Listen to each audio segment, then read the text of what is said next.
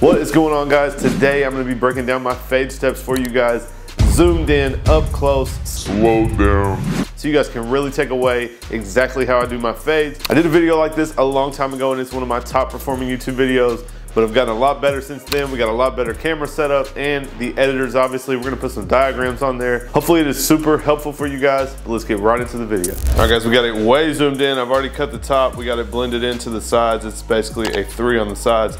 So first thing I want to do is determine where my guideline is going to go. I'm going to kind of follow its head shape. We're going to do just a basic regular shape, kind of a mid fade. So I'm going to start at the bottom of his vertical bar, come straight back. And guys, I'm using my Slimline Pro because it is not very sharp. So that's going to help us take the bald line out in the next part of this haircut. Now you guys can do it with a clipper closed. You can do it with a sharp trimmer. It is up to you. But the sharper the trimmer is, the harder it's going to be to take out in the next step. So I'll show you guys that when we get there. Now I'm going to go ahead and bald out a little bit underneath where I punched the line in. And with that same idea, guys, now I'm going to use a sharper trimmer underneath that. So you guys may not be able to see the difference, but this is quite a bit sharper and it is going to help my shaver work a little bit easier and also not leave such a harsh guideline because we already put the line in with the softer trimmer, so we're helping ourselves kind of in 2 different steps. Now another mistake a lot of people do is take the shaver all the way up to that line. So what we want to do is come about a 1/2 inch under the line, shave everything down, and then we'll tap our shaver on that to get any hints of a line that are left. And again, making it easier to fade up. If we take that shaver all the way up to that trimmer line, that is going to be a super harsh line that we're not going to be able to get out. And you can see where we did the sharper trimmer, this shaver has no problem going over it. And just like that, we have it shaver bald and ready to move on. All right, guys, next step, come in with the lever all the way open. That means up here is closed, all the way back is open. And we're gonna go up about 3/4 of an inch. So I'm just setting in my next guideline, following the exact shape of the first guideline that we put in.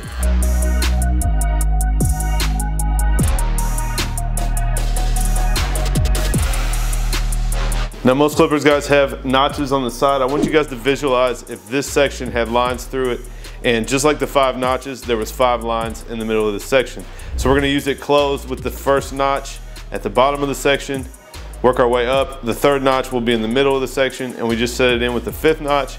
And like I said, the 5th line is at the top of the section. So we'll just start with the clipper closed, and we just wanna bump this line up ever so slightly. And again, guys, if we had used the sharp trimmer, this line would not come out with our clipper. And that is kind of just for you guys to decide what you're comfortable with.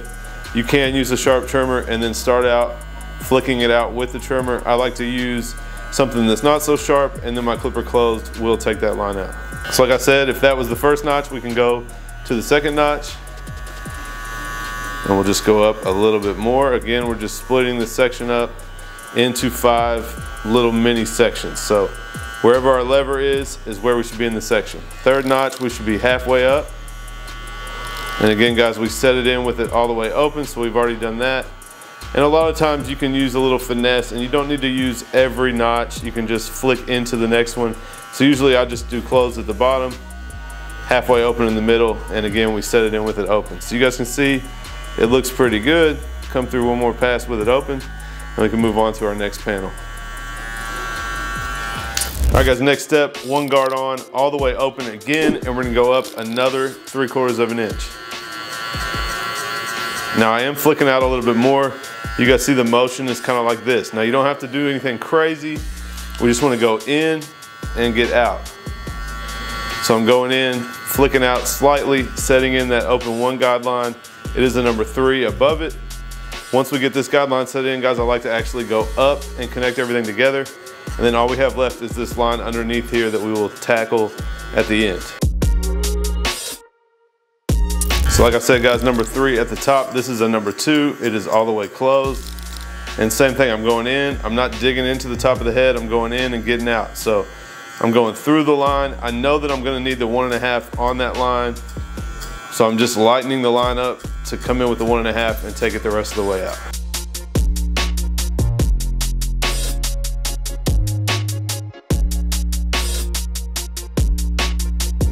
So next up, this is the 1.5, and guys, it is halfway open. That is gonna be the sweet spot between the 1 and the 2 closed.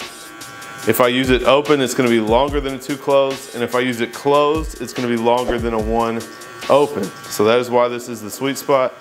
These are your 16th guards, or this is actually a 3/16 guard, I believe. But these are in between the big guards. They're not intended to be used for their whole section. They're just intended to be used to connect the two together, like you guys can see. And now all we have left underneath this is our open 1 guideline above our open section. So you guys can see we're blended from here up.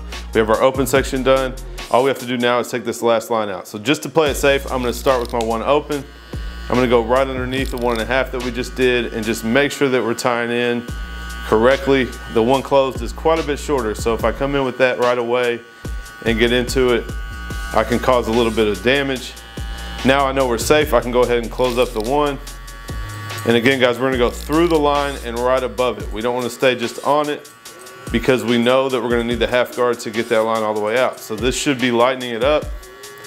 If you guys feel this is a little bit short, I had somebody comment that the other day, go ahead and go half open if you want and go above where you're at with it closed. You guys can lighten it up even more. And then again, come in with it closed closer to that line. And last but not least, we'll come in with the half guard and it will get anything out that is left behind from the 1 closed.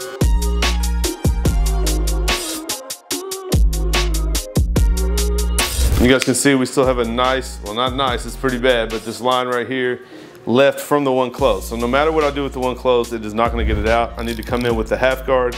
It is halfway open, and that's gonna be our sweet spot here. So just like the 1.5, guys, halfway open is the sweet spot. If I close this, it's actually shorter than an open clipper, and if I open it, it's actually longer than a closed 1, so it's not gonna cut anything. So that doesn't mean you can't close it or open it. Obviously those lengths are still in here somewhere. So if I need to open it for safety, I can go up a little bit higher. If I need to close it and come down lower, I can. It's just important that I pay attention to where I'm at and what I've already done and make sure that I'm using the right length for the right spot. So you guys can see this fade is coming together.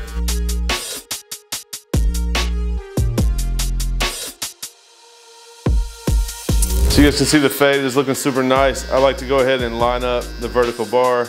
That way I can kind of see the finished product, kind of work my way all the way around the rest of the haircut, and then I can come back in and detail. And that brings me to my next point, guys. I'm gonna go ahead and cut his other side for a detailing video. If you guys wanna see that, make sure you are subscribed so you guys can come back and learn how to detail a fade. So I'm gonna do it real quick without instructions. You guys just make sure you're subscribed so you don't miss it when it comes out.